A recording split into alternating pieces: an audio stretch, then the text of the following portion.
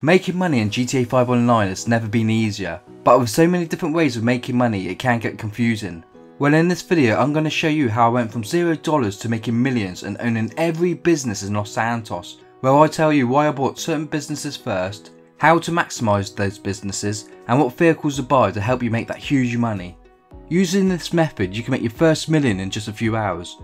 What you want to do is sign up for a Rockstar account. This allows you to make $825,000 by completing 3 challenges: the Stone Hatchet, the Treasure Hunt and the Navy Revolver Challenge. Don't worry, I'm going to put in the description how to complete all these challenges, but I will advise you to watch this whole video first if you want to learn how to become so rich that you can buy whatever you desire in GTA 5 Online. Every Thursday GTA releases weekly updates where you can get discounts and double money on jobs. Well, the certain week they had dispatch on double money and you can make over $1 million. I've also made a lot of money doing arena wars, survivals etc. when they're on double money, so keep an eye on what the weekly update is as it can make so much difference.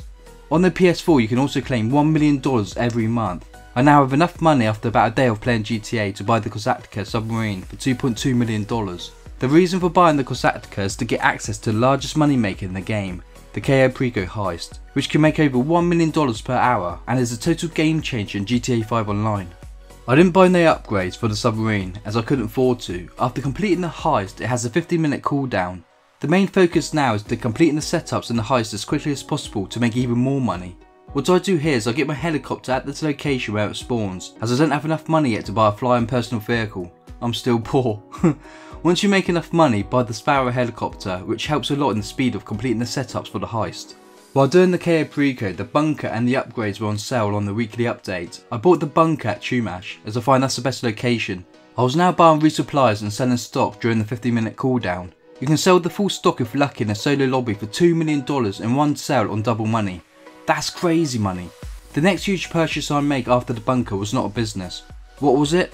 Well, you might be surprised, but I eventually saved enough money to buy the oppressor. But to buy the oppressor I also needed to buy the nightclub and the terabyte. Altogether this cost me near $8 million, and that's with the nightclub on sale at Vespucci Canals, so yeah, buying the oppressor is damn expensive. Buying the oppressor Mark II was better than buying any business that week though, because it allowed me to do the setups for the KO Preco heist so much quicker and easier. Nothing travels as quick, where you can land it so easily and destroy enemies in seconds. It's an absolute monster. I now make enough money to buy the Maze Bank West CAO office while it was on sale, which I needed as this allowed me to do the heists as a CAO, as I was doing the setups etc as a VIP. I then bought the vehicle cargo at La Mesa that was on a deal, and that was on double money that week. I was now making over $1 million per hour with the KO Preco heist, and then during the 50-minute cooldown I was doing import exports where I was selling top end vehicles for $200,000. The money was now coming thick and fast. There was actually no point at this point to buy any business at full price, as no business would make you more money that week than what I was currently making. The next week the MC businesses were on sale at half price. I bought every business at Sandy Shores that week. Why? Well, the cocaine business and meth I bought the upgrades, so I was selling them during the cooldowns after the heist. But the main reason I bought all the businesses is because I then bought the technicians for the nightclub. So now not only are you making money by selling the stock for the MC businesses, you're also making money with them with the nightclub. The nightclub was a waste of money when I first bought it, but now it's making me millions because of the MC businesses. You're literally making so much money at this point. The next purchase I bought was the arcade when it was on sale. You've most likely noticed that even when I made millions I still haven't bought an actual supercar yet.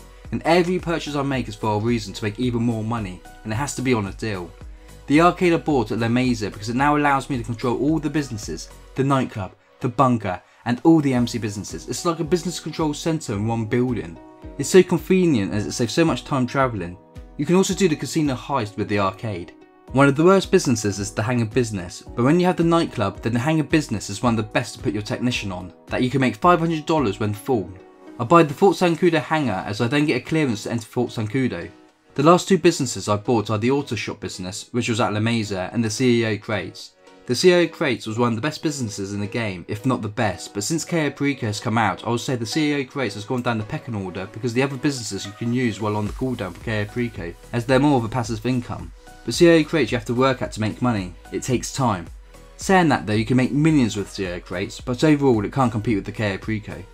What I do with the CEO crates business is I buy 2 warehouses near each other, and then I put a terabyte in the middle, so after I source a crate for a warehouse, during that cooldown I then source for the next warehouse, which I can do with the terabyte. If you buy one warehouse, then you have to continuously wait for the cooldown timer, which is annoying when you want to make money.